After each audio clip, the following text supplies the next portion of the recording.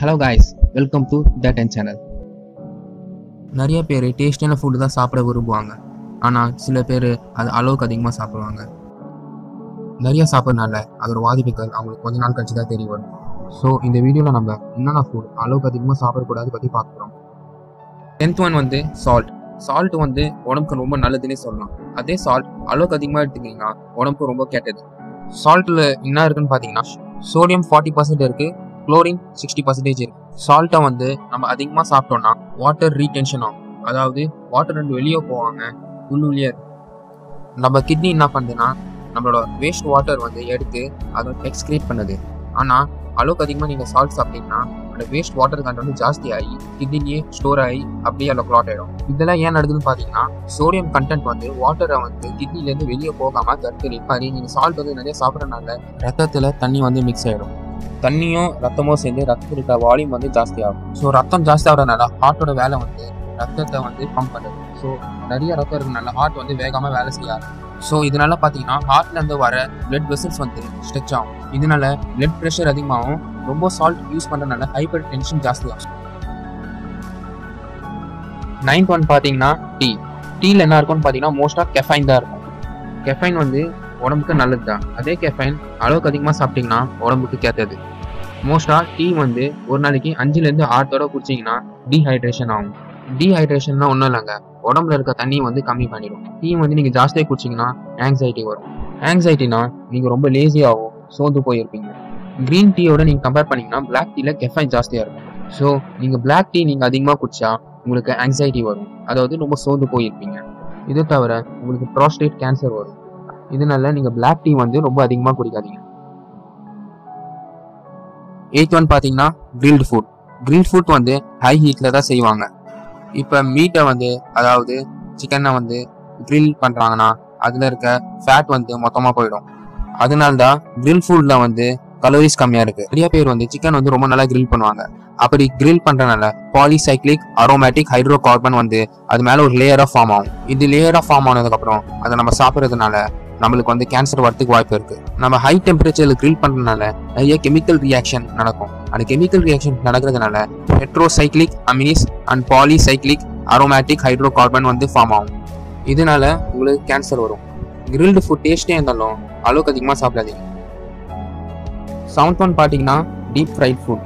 Deep fried ஃபுட்னா என்னன்னா food வந்து தயாரிக்கிற முறையில் நிறைய முறைகள் இருக்கு.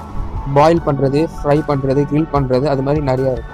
அதில் ஒரு வகை தான் deep fried food. Deep fried ஃபுட்லாம் ஒன்றும் இல்லை, ஒரு ஃபுட்டை வந்து அதிகமான ஃபேட் கண்டென்ட்டில் குக் பண்ணால் அது வந்து டீப் ஃப்ரை ஃபுட். முக்கியமாக ஆயில். டீப் ஃப்ரைட் ஃபுட் என்னென்னா பார்த்தீங்கன்னா samosa, French fry, fried chicken, இதெல்லாம் வந்து டீப் ஃப்ரைட் ஃபுட்டுன்னு சொல்லலாம். டீப் ஃப்ரைட் ஃபுட்டில் இருக்க என்னென்னு கேட்டது பார்த்தீங்கன்னா சாதாரண cooking மெத்தடோட deep fry food cooking method use பண்ணிங்கன்னா ஃபுட்டில் இருக்க ஃபேட் கண்ட் ரொம்ப ஜாஸ்தியாக இருக்கும். அதாவது கேலரிஸ் ஜாஸ்தியாக இருக்கும். கேலரிஸும் ஃபேட்டும் ரெண்டுமே ஜாஸ்தியாக இருக்கும். கேலரிஸும் ஃபேட்டும் அதிகமாக இருக்கனால டீப் ஃப்ரை ஃபுட் நீங்கள் சாப்பிட்டா உங்களோட கொலஸ்ட்ரால் வந்து ஜாஸ்தி ஆகும். அதனால ஹார்ட் டிசீஸ் வரதுக்கு நிறைய சான்ஸ் இருக்குது. ஸோ டீப் ஃப்ரை ஃபுட் ரொம்ப அதிகமாக சாப்பிட்றவங்களோட லைஃப் டைம் வந்து டீப் ஃப்ரை ஃபுட் சாப்பிடாதவங்களோட 5% கம்மியாக இருக்கும். ஸோ முடிஞ்ச அளவுக்கு டீப் ஃப்ரை ஃபுட் சாப்பிடாம இருக்கிறது தான் நல்லது. 6th ஒன் பார்த்தீங்கன்னா கேண்ட் ஃபுட். கேண்ட் ஃபுட்டில் வந்து நியூட்ரிஷன் லெவல் வந்து ஃப்ரெஷ் ஃபுட்டோட ரொம்ப கம்மியாக இருக்கும். ஆனால் சயின்டிஸ்ட் என்ன டிஸ்கவர் பண்ணியிருக்காங்கன்னா நியூட்ரிஷன்லாம் வந்து லெவலாக தான் இருக்கும், ஆனால் விட்டமின்ஸ் தான் கம்மியாகும். அதாவது சில விட்டமின்ஸ் தான் கம்மியாக இருக்கும். விட்டமின் சியும் விட்டமின் பி வந்து சுத்தமாக இருக்காது. ஏன்னா கேன் ஃபுட் வந்து ஹை டெம்பரேச்சரில் தான் பேக் பண்ணுவாங்க. அதனால விட்டமின் சியும் விட்டமின் பியும் டெஸ்ட்ராய் ஆகிடும். ஏன்னா இந்த விட்டமின் சியும் விட்டமின் பியும் வந்து காற்று இல்லைனா ஹீட்டை வந்து தாங்காது. இந்த கேன் ஃபுட் ப்ராசஸ் வந்து 18th சென்ச்சுரியில் தான் ஃபர்ஸ்ட் கண்டுபிடிச்சாங்க. எதுக்குன்னா ஆர்மி சோல்ஜர்ஸ் வந்து சஃபிஷியன்ட் ஃபுட் கிடைக்காதனால அவங்க கேன் ஃபுட்டு தான் எடுத்துன்னு போனாங்க. ஆனால் கேன் ஃபுட்டில் வந்து நியூட்ரிஷன் லெவல் வந்து அதிகமாக இருக்கும், ஆனால் விட்டமின்ஸ் பி அண்ட் சி தான் கம்மியாக இருக்கும். 5th ஒன் பார்த்தீங்கன்னா நூடுல்ஸ். சொல்லவே தேவையில்லை, நூடுல்ஸ் பற்றி நம்மளுக்கு எல்லாருக்கும் தெரியும். நூடுல்ஸ், மேகி அதெல்லாம் வந்து உடம்புக்கு ரொம்ப கெட்டது. நூடுல்ஸ் நல்லது இல்லை சொல்கிறதோட பிரயோஜனமே இல்லை. அதில் ஒன்றுமே இல்லை, ஃபைபர் இல்லை, ப்ரோட்டீன் இல்லை, ஒன்றுமே. எனக்கு தெரிஞ்சிருக்கும் நீங்கள் நூடுல்ஸ் சாப்பிட்றதே வேஸ்ட் தான். இதில் வந்து மைதா வந்து என்னன்னு பார்த்தீங்கன்னா வீட் ஃப்ளாரை வந்து டிஃபைன் பண்ணி ப்ளீச் பண்ணுறது தான் மைதா. ஸோ மைதா வந்து நிறைய ப்ராசஸ் பண்ணுறதுனால நம்ம உடம்புக்கு நல்லது. ஸோ நூடுல்ஸில் வந்து சோடியம் கண்டென்ட் வந்து ரொம்ப ஜாஸ்தியாக இருக்கும்.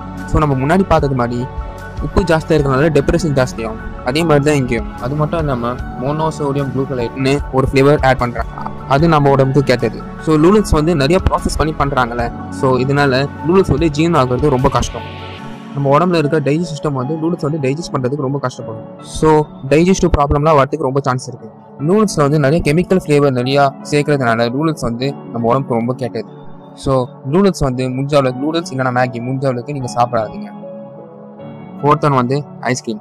தெரியும், நிறைய பேர் கேட்பீங்க, இது நல்ல தானே, இதில் தான் நிறைய எனர்ஜி இருக்கு, இதில் எனர்ஜி கண்டென்ட் நிறையா இருக்குது. ஆனால் கார்போஹைட்ரேட், சுகர், ஃபேட் அது கூட நிறையா இருக்குது. நீங்கள் ½ ஸ்கூப் ஆஃப் ஐஸ்கிரீம் எடுத்தீங்கன்னா அதில் 15 கிராம் ஆஃப் கார்போஹைட்ரேட் இருக்கும், 20 to 30 கிராம் ஆஃப் சுகர் இருக்கும், 10 to 20 கிராம் ஆஃப் ஃபேட் இருக்கும். ஐஸ்கிரீமில் வந்து நிறையா கலோரிஸ் இருக்குது.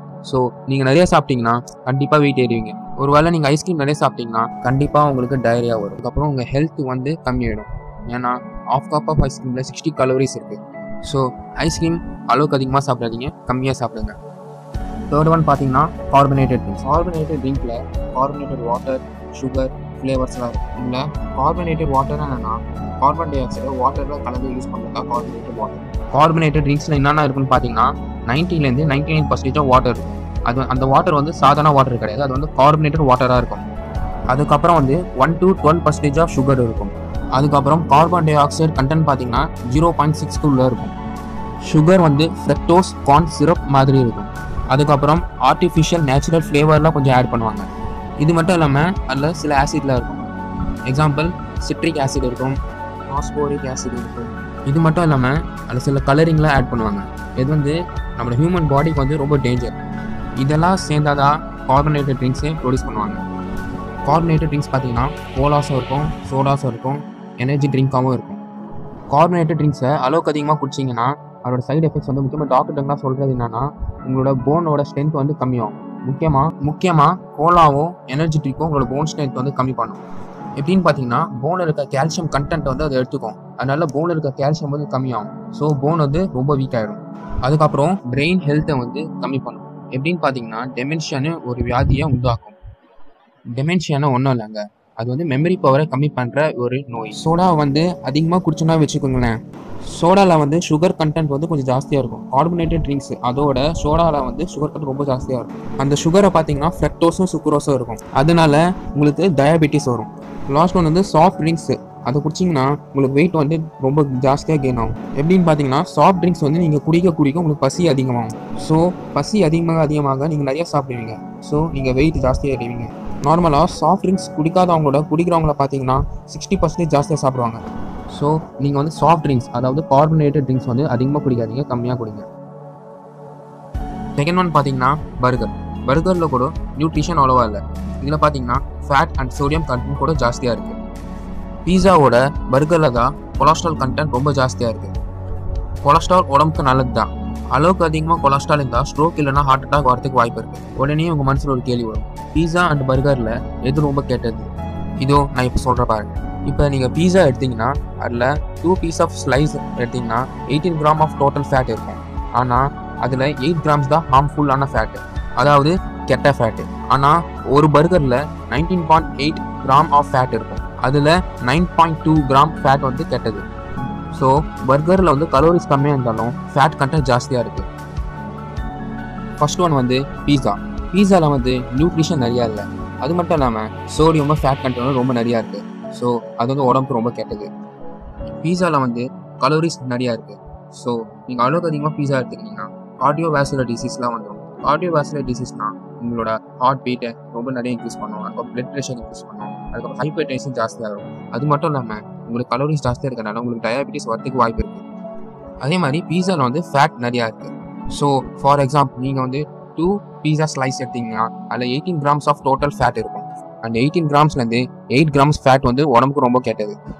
ஸோ ஃபேட் நிறையா இருக்கனால உங்களுக்கு கொலஸ்ட்ராலும் ஜாஸ்தி ஆகும். அதனால உங்களுக்கு கார்டியோவாஸ்குலர் டிசீஸ், டயபெட்டிஸ் அது மாதிரி நோய்கள் நிறையா வரும். பீஸா வந்து நீங்கள் நினைக்கிற மாதிரி சாதாரணமாக தயாரிக்க மாட்டாங்க. அதில் வந்து நிறைய அன்ஹெல்த்தி இன்க்ரீடியன்ட்லாம் சேர்ப்பாங்க. அதுக்கப்புறம் நிறைய ப்ராசஸ்ட் மீட்லாம் சேர்ப்பாங்க. இது வந்து நம்ம உடம்புக்கு வந்து ரொம்ப கெட்டது.